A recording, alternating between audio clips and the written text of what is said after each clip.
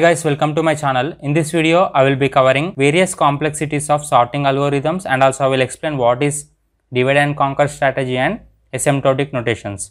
Guys, I have uploaded complete PPS subject tutorials. I will provide link in description. You can watch from there. Before starting this video, don't forget to like, share and subscribe to my channel. Let's get started. At first, I will explain various complexities of sorting algorithms. Complexities are classified into two types. One is time complexity and another one is space complexity.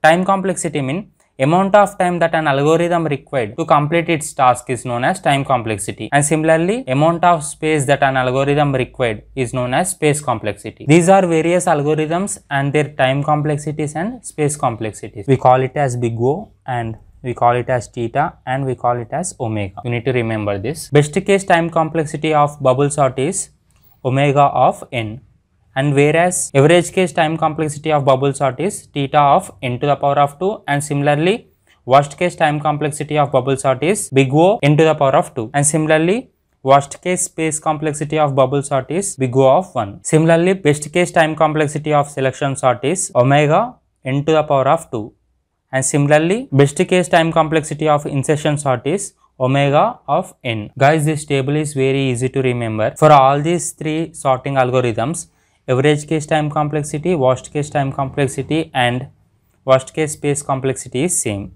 Just you need to remember these three. Best case time complexity of linear search and binary search is big O of 1, and best case time complexity and worst case space complexity of linear search and binary search is big O of 1, and average case and worst case time complexity of linear search is big O of n, and average case worst case time complexity of binary search is big O of log n. This is important question. You need to remember this table. Next topic is divide and conquer strategy. What is meaning of strategy? Meaning of strategy is nothing but it is an approach or design to solve a particular problem is known as strategy. For example, if there is a problem in divide and conquer strategy, we will break down this problem into multiple sub problems. For example, this is large problem. I am breaking this large problem into multiple small problems P3, P4 and Pn, and we need to find solution to this each sub problem.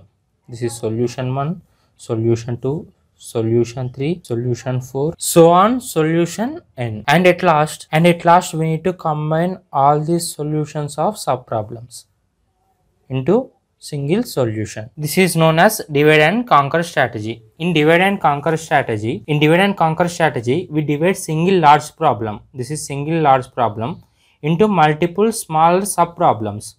This large problem is divided into smaller sub problems, and then find solution to each sub problem, and then we are finding solution to each sub problem, and at last we need to combine all these solutions to get solution to main problem. This is known as divide and conquer strategy. Now I will write algorithm for this divide and conquer strategy. Divide and conquer strategy of problem. If problem is small, then we can write solution directly. Meaning of this is, if problem is small, then we can write solution of this problem directly.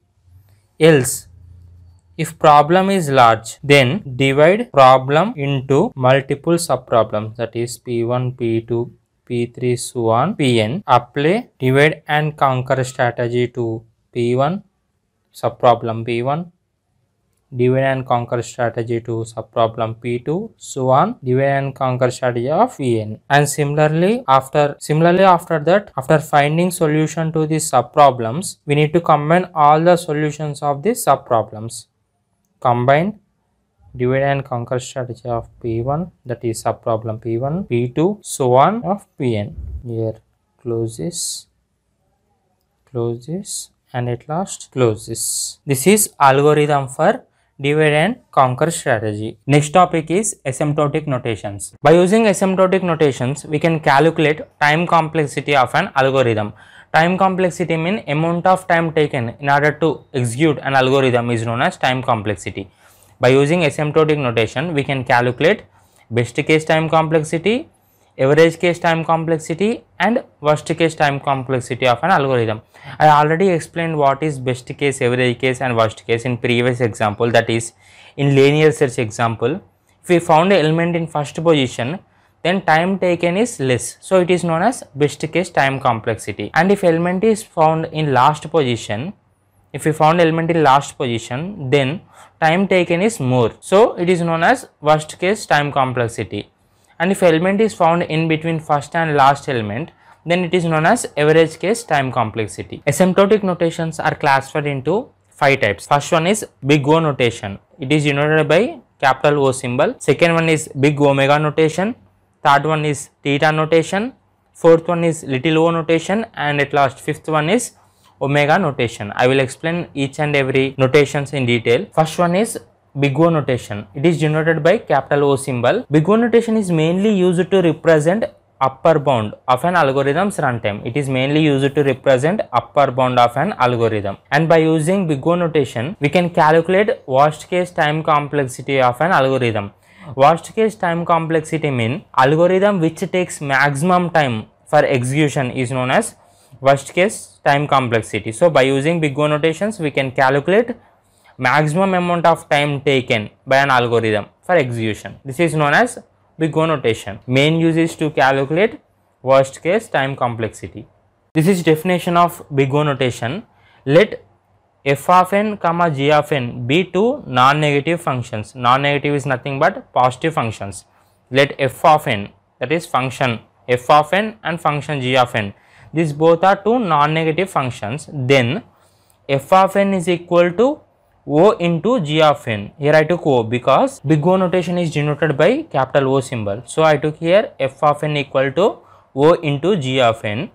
If there exist two positive constants, that is c and n naught, these both are two positive constants, such that f of n less than or equal to c into g of n for every n greater than n naught. Meaning of this is condition f of n equal to O into g of n is satisfied if f of n less than or equal to c into g of n for every n greater than n naught. Second, I will explain this definition.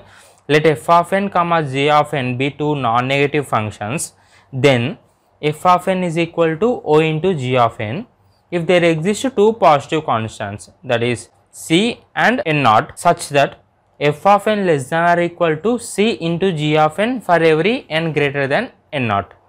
This is graphical representation of big O notations. This is graph in which x-axis represents number of elements, that is denoted by, it is denoted by small n symbol, and y-axis represents time, it is denoted by small t symbol. From center there are two lines passing.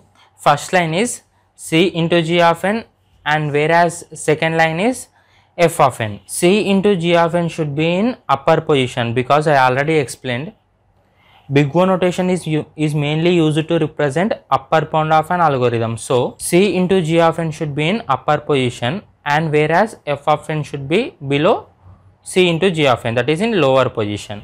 And point at which these two lines meet is known as n naught, where n is greater than n naught. Next I will explain big omega notation.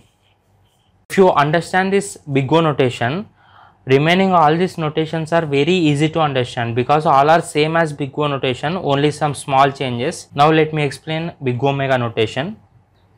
Big omega notation is mainly used to represent lower bound of an algorithm runtime, whereas big O notation is used to represent upper bound of an algorithm. But big omega notation is used to represent lower bound of an algorithm. And by using big omega notation, we can calculate best case time complexity of an algorithm. Best case time complexity mean minimum amount of time that an algorithm requires for execution is known as best case time complexity. And by using big omega notation, we can calculate minimum amount of time that an algorithm requires for execution. Whereas big O notation is used to calculate worst case time complexity, but big omega notation is used to calculate best case time complexity. This is definition of big omega notation. Let f of n and g of n be two non-negative functions. Then f of n equal to omega of g of n. Here I took omega because this is big omega notation. If there exist two positive constants c and n naught, such that f of n is greater than or equal to C into G of n for every n greater than n naught. This definition is same as big O notation, only difference is that here in place of O we used omega, and in place of less than or equal to we used greater than or equal to. Only these two difference. Here f of n is greater than or equal to C into G of n, because here we are calculating best case time complexity, because big omega notation is used to calculate best case time complexity. So f of n is greater than or equal to C into G of n for every n greater than n naught. This is graphical representation of big omega notation. Here I took graph in which x axis represents number of elements and y axis represent time, and there are two lines passing from center. First line is f of n, and whereas second line is C into G of n. Here C into G of n represent lower direction, because big omega notation is mainly used to represent lower bound of an algorithm. So C into G of n is lower to f of n, whereas in big O notation I took C into G of n upward, because it is used to represent upper bound, whereas in big omega notation it represent lower bound. So I took C into G of n lower to f of n, and point at which these two lines meet is known as n naught, where n is greater than n naught. Third one is theta notation. Theta notation is mainly used to represent average bound of an algorithm, and by using theta notation we can calculate average case time complexity. Average case time complexity mean average amount of time that an algorithm requires for execution is known as average case time complexity. By using theta notation we can calculate average case time complexity of an algorithm. This is definition of theta notation. Let f of n comma g of n be two non-negative functions, then f of n equal to theta of g of n. If there exist three positive constants, they are c1, c2 and n naught, such that c1 into g of n less than or equal to f of n less than or equal to c2 into g of n for every n greater than n naught. This is definition of theta notation. Whereas in big O and big omega notations there are only two constants, that is c and n naught, but whereas in theta notation there are three positive constants, they are c1, c2 and n naught. This is graphical representation of theta notation, where there are three lines passing from center, where c1 into g of n less than or equal to f of n, that is lower bound, and whereas if you close this, f of n less than or equal to c2 into g of n, which is an upper bound, and where f of n is placed in between this. Next, little o notation. There is no example and graphical representation of little o notation. There is only definition. Definition is, let f of n comma g of n be two non-negative functions, then f of n equal to small o of g of n, because it is little o notation, such that limit n tends to infinity, f of n by g of n equal to 0. This is little o notation. And next, fifth one is little omega notation. Definition is same as little o notation. Difference is that here limit n tends to infinity, g of n by f of n equal to 0.